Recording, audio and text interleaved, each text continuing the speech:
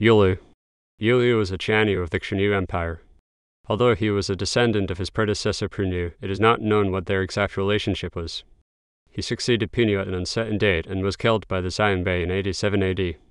Upon taking power, Youliu withdrew to distant defenses in the face of pressure from the Xianbei, Southern Xiongnu, and Han Dynasty.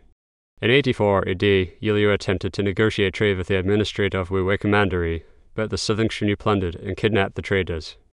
In 85 AD, Youliu threatened to resume raids on Han territory. As appeasement, the Han ordered the Southern Xiongnu to ransom prisoners taken from the north.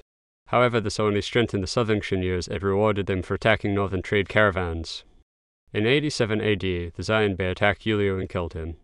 They stripped the skin off of him and his followers and took the skin back with them as trophies. The Northern Xiongnu court fell into chaos and two contenders for the title of Chanyu appeared.